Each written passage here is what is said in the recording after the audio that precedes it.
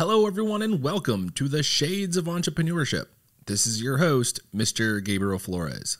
Today, I bring a friend and real estate entrepreneur who is aiming to be the next Blackstone, which got me thinking about Section 1031 of the Internal Revenue Tax Code.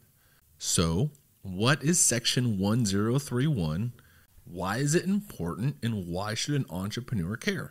Section 1031 is a provision in the Internal Revenue Code, the IRC, that allows a business or the owners of an investment property to defer federal taxes on some exchanges of real estate. In the simplest terms, this tax advantage allows sellers to delay paying taxes on a sold piece of real estate and use the capital gains, the money earned from selling the property, for more expensive real estate. Here is an example. We buy a piece of real estate for $100,000 and then we sell it for $400,000. That is a capital gain of $300,000. Now, our gains would be subject to taxes if we took the profits.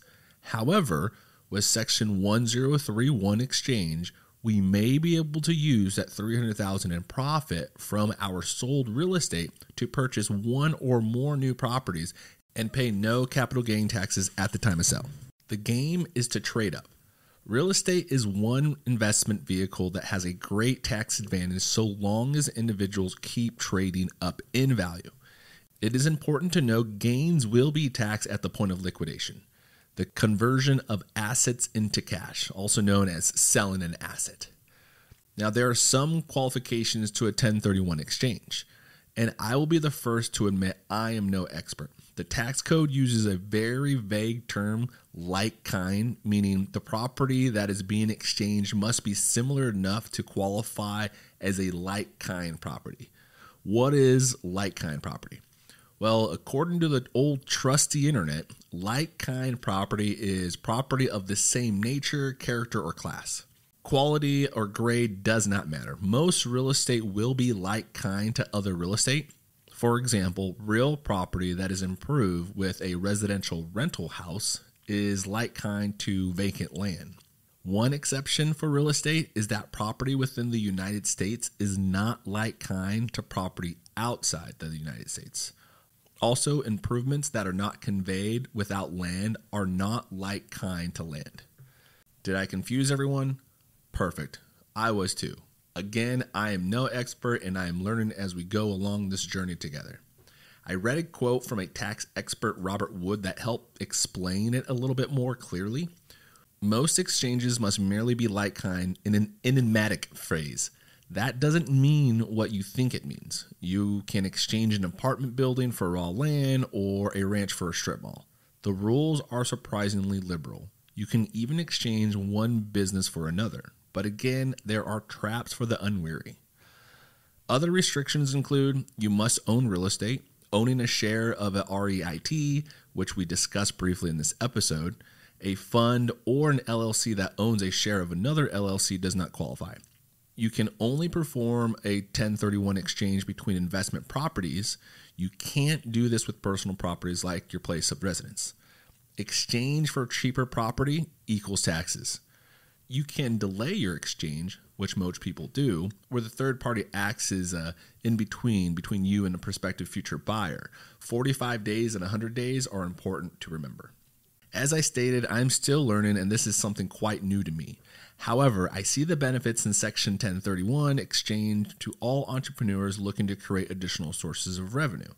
In the book, Rich Dad, Poor Dad, which is discussed in this episode, Section 1031 is discussed if you are interested in learning a little bit more.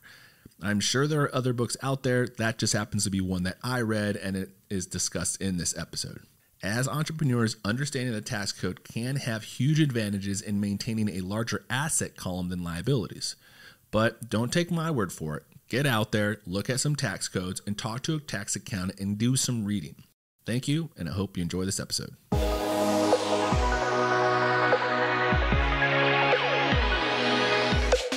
Welcome to the Shades of Entrepreneurship, where we interview entrepreneurs to inspire the future entrepreneur.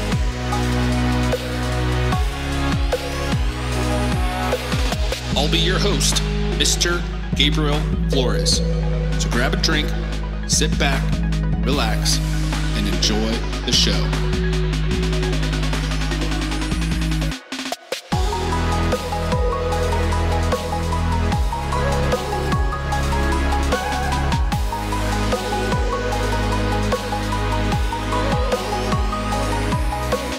My next guest has a strong finance background as a former accountant turned commercial real estate investor. He is the co-founder and chief investment officer of Peak Asset Management, who oversees the acquisitions and more. Please welcome Bob Thomas. Hello, everyone, and welcome to the Shades of Entrepreneurship. This is your host, Mr. Gabriel Flores. Today, I have the co-founder and chief investment officer of Peak Asset Management, Bob Thomas. What's going on, buddy? Nothing. Thanks for having me. It's quite a day out there. It's raining. Yeah, you know, it's kind of funny. I had an episode that we were talking about the heat in Oregon, and we're completely 180, and it is pouring down rain. The season has shifted. It's official. It's shifted. So, Bob, thank you so much for coming on the show. First, let's introduce the world. Who is Bob? I am a real estate entrepreneur based in Portland, Oregon. My company, Peak Asset Management, we own and operate commercial real estate throughout the metro of Portland and the greater West Coast, and we're looking to expand nationally over the next year to 2 years. Nice. Where are you trying to expand to? We like some markets in the Southeast and on the Eastern Seaboard. So we like Atlanta, Charlotte Metro, Raleigh-Durham. Get into more specifics, but just looking to kind of expand to where we see some economic fundamentals that support potential investments. How do you go through that process of like determining what is the economic benefits of going through these markets? I think we start with kind of major economic factors, supply constraint from a kind of supply side perspective, as well as population growth, median income, just kind of like larger metrics. So when you're buying something, you're saying there's not going to be a ton more of what I'm buying coming online to dilute the supply. And then, the demand is increasing relative to who the user base is. Nice. Now before we get too deep into what is your business do? Let's kind of talk about what Peak Asset Management is. Definitely. So we are a vertically integrated real estate investment company. So we raise money from high net worth individuals and invest it on their behalf in usually value add type real estate investments. We are also integrated. So we're we are real estate brokers. We have a property management company. So effectively we're like the quarterback of a real estate deal, where we acquire and find the deal, we raise the money for it and operate it cradle to grave. Nice. And are those similar to like, what are they called? Like the REITs or REITs, Real Estate Investment Trust. There's a lot of different potential ownership structures of real estate. This is not a REIT. REITs are very specific in terms of how they're capitalized, how money gets dispersed back to the owners. We are typically doing things mostly in syndications right now and some joint ventures, but it's basically we do a lot of Regulation D, kind of unregistered securities. You have to raise them from accredited investors who are like high net worth individuals. So there's some specifics in terms of who can invest in the deals, but mostly they're just individual partnerships or LLCs with various limited partners who are investing. Gotcha. So where did the concept come from? How did this all occur? How'd the company start? Well, so my background is probably a good place to start with. Yeah. So I went to school for accounting down in San Diego. I got a couple degrees in accounting, but I really wanted to do real estate. Like I'd been interested in real estate since I was like 8. I think I saw a bunch of everyone who I saw who was extremely wealthy or well off. They all had one thing in common, and it was a bunch of property ownership. And I was like, man, I'm making this connection. I think I need to do that. So I did a lot of internships in college, and I was always trying to get into just kind of dip my toe into different facets of real estate. But when it came to picking a major in college, the question was, well, do you do real estate right away, or do you get more of a, kind of business oriented educational base that you can then leverage, with some cajoling from other people in my life who were helping finance the college education. I ended up going the accounting route, which was great. I got a couple degrees in accounting out of school, went to work for a big public accounting firm, audited large public companies, a lot of tech mergers and acquisitions. So really got to understand, kind of like just the baseline of business from a very high level, public capital markets, like all that fun stuff. After 3 or 4 years there, I realized that I did not want to go on to become a partner in a public accounting firm. They make a lot of money, but they never have time to spend it. So I at that point was up in San Francisco, and I got a job with CBRE, who are, one of the larger commercial brokerage houses in the world. Worked on their institutional capital markets group, so we were selling large office buildings for institutional clients, pension funds, sovereign wealth funds, people who own the office towers in downtown San Francisco. So we were, basically helping people buy and sell those kinds, or helping funds buy and sell those kinds of deals. That's where I really got an understanding of how large commercial real estate deals are put together, how they're valued, et cetera.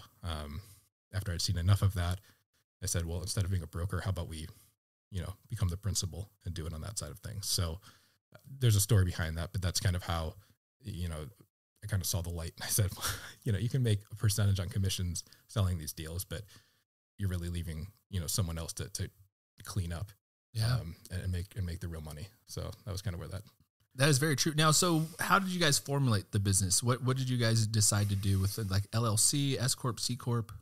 So I think what you see, and there's a lot of different underlying businesses. I think I probably got 40 or 50 LLCs with the state of Oregon and around the country right now. Most asset management kind of platforms, I mean, you can see it from, if you were to take my company to scale, which we're trying to do, you would kind of look at it like a Brookfield or a Blackstone or a KKR, at least on the real estate front. Right. So those are kind of the large companies. And what you've seen is, before 10 or 15 years ago, they were all partnerships with a bunch of sub entities. And it was just, like every deal was kind of capitalized individually that rolled up to this parent company. Over the past 10 years, they've all gone public and they've seen their stock prices go nuts. But so we're kind of in that partnership kind of phase where each deal is kind of individually capitalized. The partners get their share. The general partner, gets their promoted interest.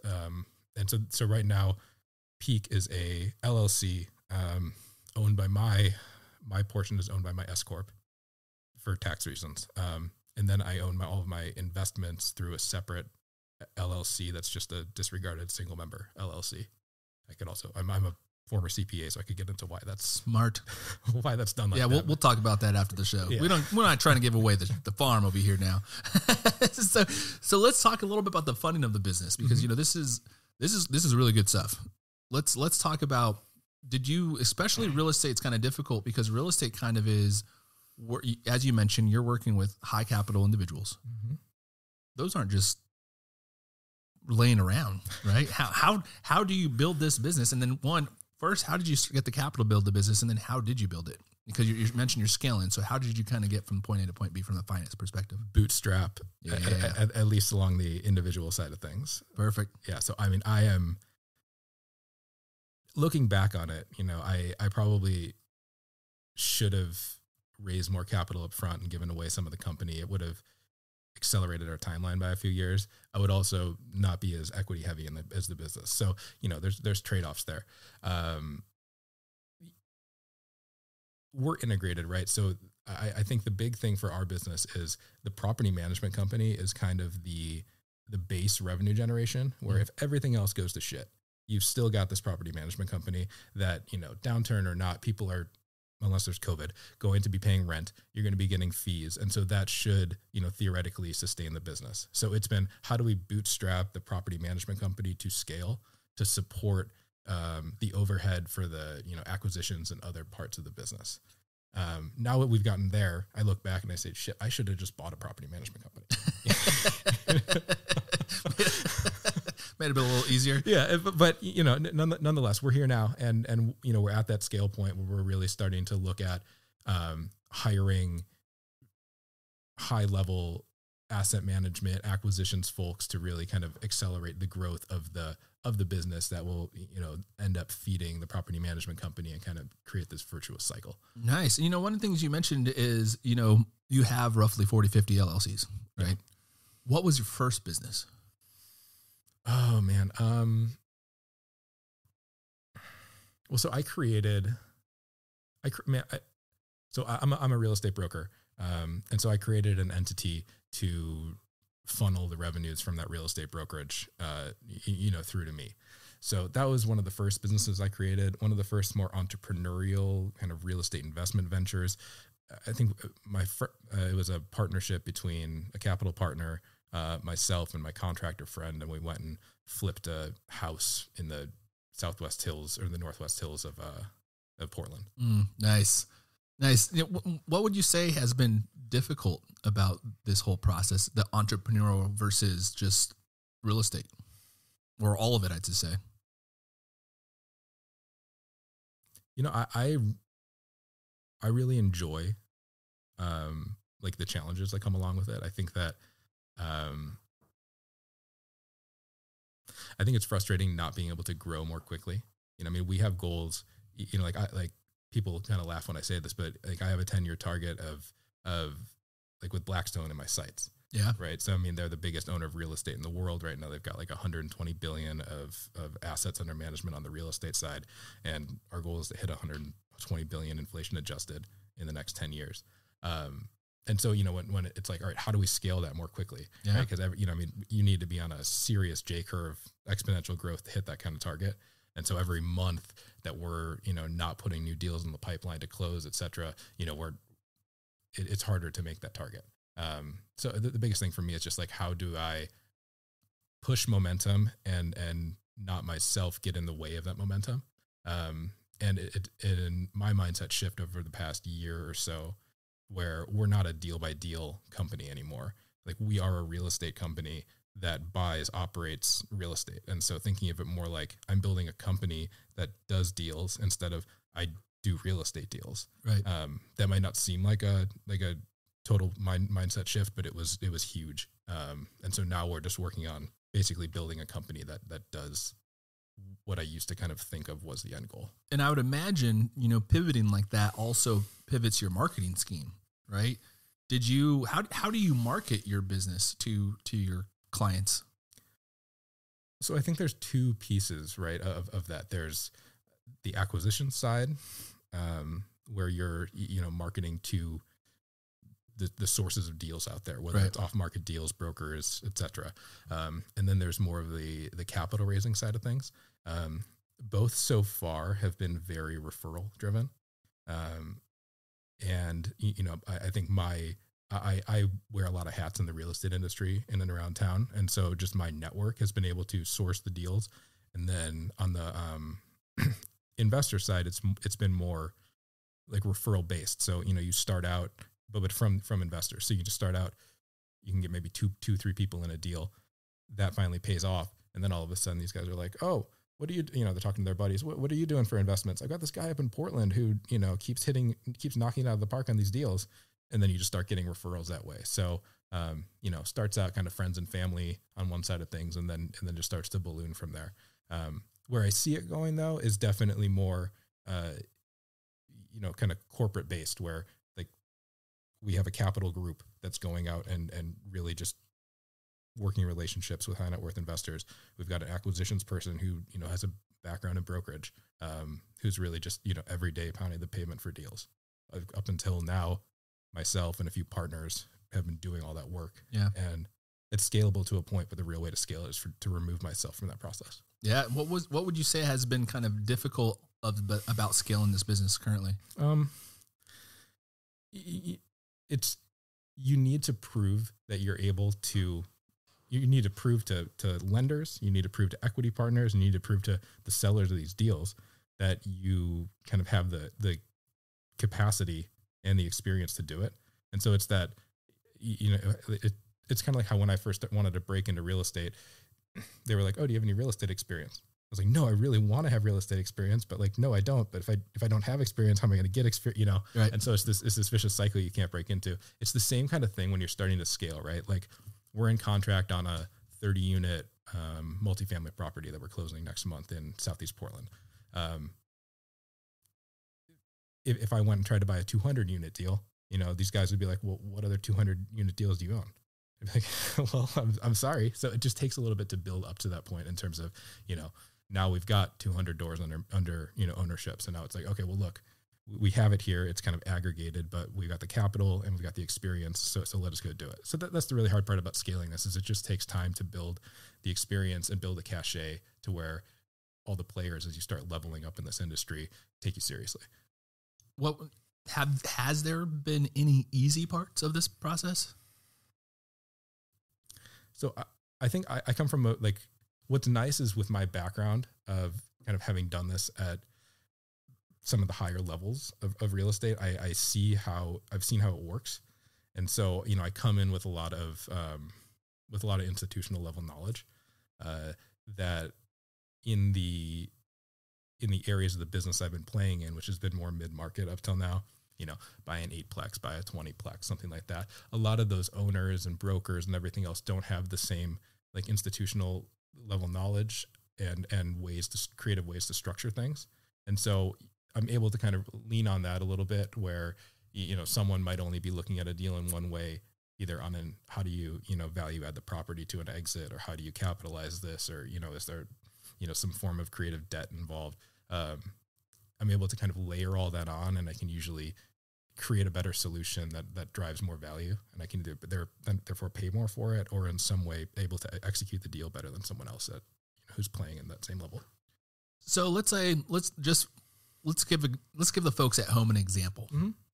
I'm a client. Let's say I'm a prospective client and I'm coming with $100,000. Mm-hmm. I want to invest.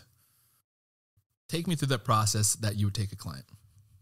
Yeah. So I think the first thing when I meet with, you know, a prospective investor, is trying to understand what their investment goals are, because everyone's investment goals are different. Very true. And I could have a killer deal that I think is just amazing, but you know, if this deal that I have is I'm going to build 30 units of ground up multifamily in Portland, and you are, you know, very risk averse, near retirement, looking for cash flow, like those two don't align, right? There's a ton of risk in development. It could all go sideways. You're not going to see cash flow for at least 2 years. And so you want to make sure that the investments align. Now, like we have 3 main kinds of investments that we focus on. One is more of that like kind of day one cash flow. It's a little bit lower yield, but it's safer. And we usually are able to buy the properties well enough where, you know, the deals make sense and are fairly low risk. Almost like a turnkey kind of home. Almost like, yeah, kind of. It's like, I'm never going to, until I get way cheaper capital, I'm just never going to buy something that's like turnkey. But, you know, I'll buy like that property I just mentioned in downtown Portland, Southeast Portland. Within 90 days of owning that thing, we're going to be hitting 10% like levered cash returns. So like you put in $100,000, there should be like $10K a year in income that's coming back off that thing just after 90 days of doing a few little rent roll changes. Super low risk. Right. You know, cash flows day one. The second, and so that would be more like kind of our value add cash flow play. The second one is like opportunistic stuff. So we're building apartments around town. Mm-hmm. Not a ton of cash flow day one, way more risk. You're also looking at like significantly higher returns. Right. So, you know, wait 2 years and maybe you get like, you put in your 100, maybe get like 140 or 160 back or you know, something more like that. And then there's a third piece that we've done a few deals of, and I'm looking to do more of, where it's more like a tax efficient strategy. So like we bought a car wash recently and a mobile home park. And those are like, there's some tax gimmicks in those kinds of assets that make them really attractive from a year one depreciation standpoint. So like we bought a car wash for I think $800,000, and we got $600,000 of loss year one on it. And as real estate professionals, we can use that to offset our other active income. Yeah. So if you think about that at like call it 50 or 40% tax rate, like the IRS gave us about $300K to buy this place, and we only put in like $200K in cash. So like you're just walking into a good deal because like, you know, the IRS is basically paying you to buy it. Yeah. So value add cash flow, kind of more opportunistic development, and then like tax efficient investing are kind of our main three avenues that we looked at when someone comes in. So I'd try to place you, you know, if you say, hey, I got 100K, I try to place you in one of those buckets. Yeah. If it doesn't work, then it doesn't work. And then we'd go and try to put you into the right deal for you. And, you know, one of the things you highlighted is the different tax gimmicks and schemes that are available to individuals such as myself and individuals out there that are listening to this show. Take advantage of those. Try to put as much as you possibly can in your retirement, your IRA. You know, always, I think it's this year's 19,500. Max that out. We're going to talk after the show about this LLC stuff a little bit more. but first, you know, let's go back a little bit. Think about all the things that you've kind of been through now. What advice would have loved to have had before you got into this business? So like well, first of all, right, like I think that you are the sum of your experiences. And so, you know, I don't really live with regrets. And, you know, I think that, you know, with all I've failed quite a few times in different things I've done, but I've learned from those. And so I wouldn't be who I am today without having done that. I do wish that I had started actually acquiring real estate at an earlier age. I think I bought my first piece of property maybe 5 years ago, maybe 5 or 6 years ago. And I should have done that when I was in my early 20s. I could have done it. I just didn't know how to buy real estate. So if I had to go back and tell myself, I would give myself a very brief overview of like, look, there are a few different ways where you don't really need cash. Just go and buy a property, because that kind of changes your mindset to thinking how easy it is to get into, you know, kind of continuing to portfolio properties. So I feel like, you know, I'm like 32. I'm not like super, I feel like I'm still in my, you know, prime and able to do this well, but I could be 10 years ahead if I had started 10 years ago. Yeah. You know, what's kind of frustrating, I must admit, about the housing market sometimes is it is a little difficult to get the loan versus a student loan. You know, I always talk about this often of, you know, I started this podcast because I went to Syracuse and I was reading all these, you know, case studies of all these entrepreneurs. And I'm like, why am I paying all this money when I can just interview these entrepreneurs for free and have them discuss it? Federal government was willing to give me that student loan pretty quickly with a 6% interest, but trying to get a home loan with a 3% interest is a lot harder these days, it seems like. With that said, what advice would you give younger, you know, either real estate investors or future prospective investors? What advice would you have for them? Similar to, you know, what I wish I had known when I was younger is, you know, there's other ways to buy properties and get into real estate deals than working your ass off for 5 years to get a 20% down payment to go and, you know, put some money down, or even, you know, putting your 5% down and paying PMI. Like, there are creative ways to find off-market properties, to work with sellers, to have sellers lend you the money. Like, there's a lot of other ways besides what people think is the only way to buy real estate to do it. And so, you know, whether you go out and network at investing groups, or, you know, basically just expand, you know, go to education, you know, seminars, like in some way invest in yourself, either time or money, for education or just networking, to find people who are doing it and just figure out how to add value to them and just be a sponge and learn from them.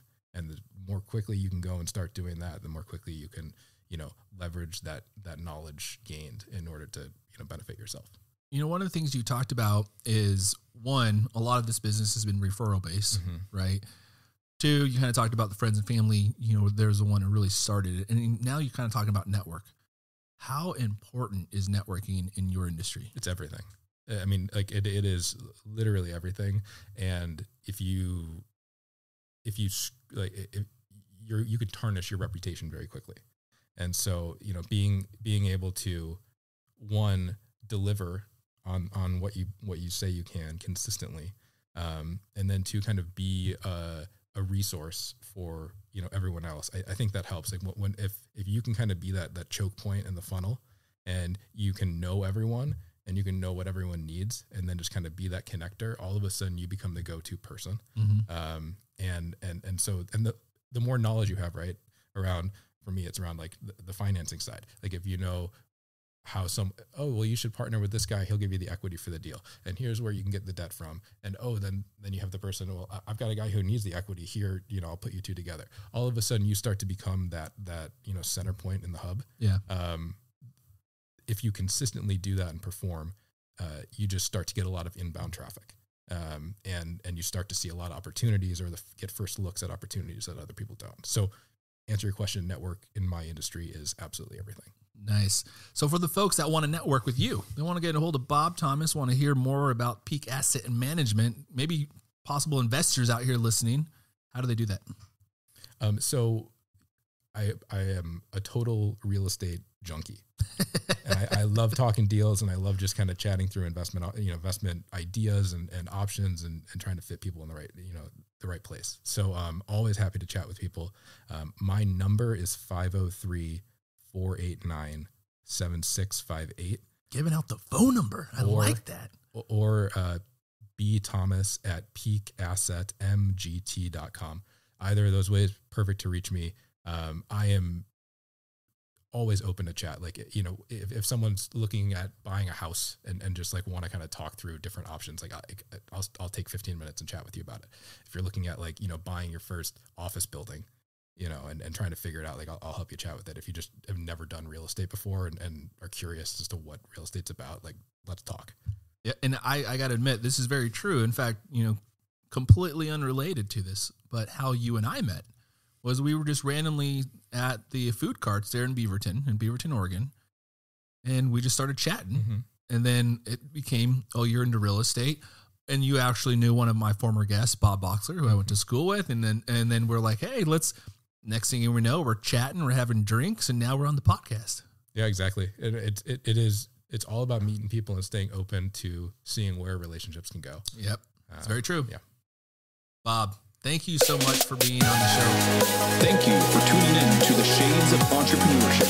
For more information, please follow the Shades of E on Twitter, Instagram, Facebook, or visit theshadesofE.com.